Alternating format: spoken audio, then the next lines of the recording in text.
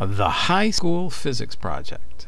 Everybody's into golf these days. Kids are doing it. Old people are doing it. I'm even doing it. It's a lot of fun. And it's a lot of applied physics. We're going to take the range equation, and we're going to see how the different variables of golf fit that equation. Great. Hi, I'm Dr. Altman. I'm here at the Oswego Country Club on the 15th hole with OHS alumni from 1996, William Weimer, who's one of the pros here. And we're going to be talking about some of the variables associated with golf. In this video, we're going to illustrate the range equation. The range equation says that range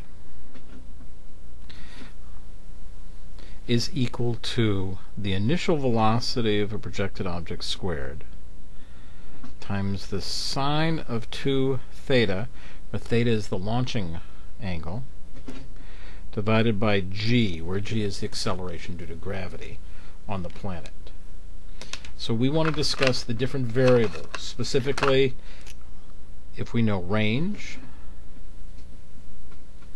and we've got an idea of velocity, what kind of an angle would we need? Or if we had angle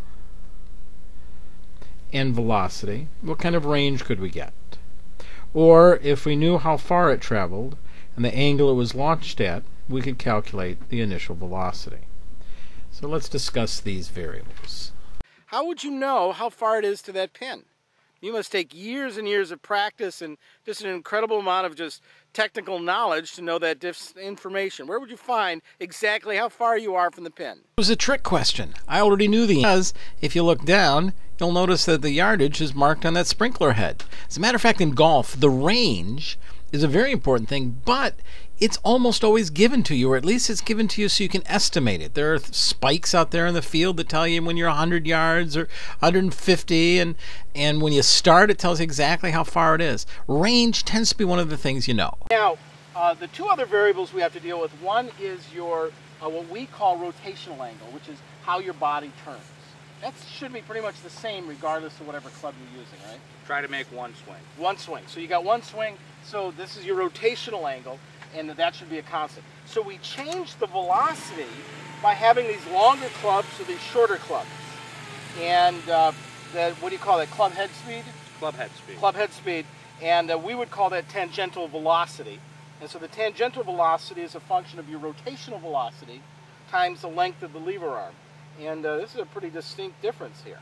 Yeah, this here is at 45 3/4 inches. And this one here is closer to about 34.5 inches. Okay. So here's the variable we have all the control over. We practice, we get our rotational velocity, we get a longer club, we get a greater tangential velocity.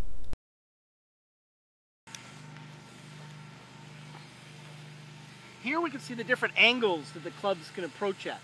And this is a steep angle. Can you tell me what angle this club is? That's a 3-iron at 21 degrees. Okay, this is 21 degrees, and for golfers, they have different numbers to represent the different angles. So this is a 3-iron. And this is the real variable that comes to golf. Which club to use? You determine your range. You've already practiced, so you've got an idea of how hard you can hit the ball, how fast you'll be going.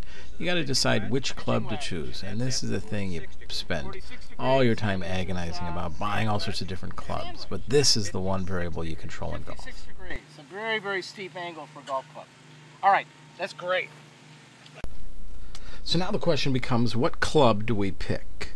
The range is equal to VI squared times the sine of 2 times the club angle divided by g. Now g is the acceleration due to gravity on the Earth, and let's assume you're going to be on the Earth. Now Alan Shepard did go to the moon in 1971 and hit a golf ball where the acceleration due to gravity was much smaller, which meant that his range was much greater.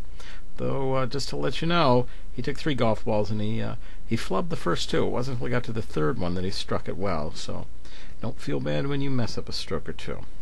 At any rate, we are standing at a certain point on the range. We are standing on the planet. We've practiced our swing, so we kind of know what we're capable of doing. And that'll determine what club angle we need. So if we go to the final part of this, range times g divided by vi squared take the inverse sine, that's equal to 2 times the club angle, and we divide this whole mess by 2, and that'll tell you what club you need to pick in order to do that. Now I understand that the average golfer isn't going to do any of that mathematics. However, if you take into account, you realize that velocity has the greatest impact on your range because the velocity is squared. So you'd really need to work on your swing. At any rate, if you do it right, like Mr. Weimer here, you can put all the pieces together.